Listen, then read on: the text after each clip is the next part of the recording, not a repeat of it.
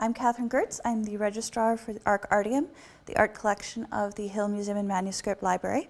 This is a 1718 etching from the series Allegories of Love and Marriage by the French printmaker Bernard Picart, who worked out of Amsterdam for most of his career.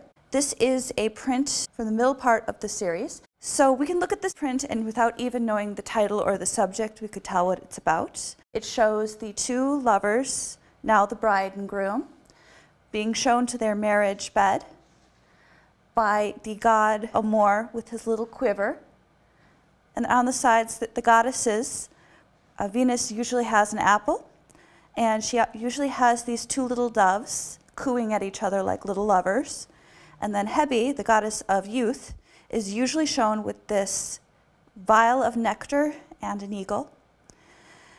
So the symbolism of the god of desire handing off the couple to the god of marriage is fairly obvious. Something that the image can't tell us by itself, but we know because of the records Picart left behind, is that this series was made to commemorate specific marriages in 1718 in Amsterdam. So this print commemorates the marriage of Eletta Thesingh and Arent Bosch.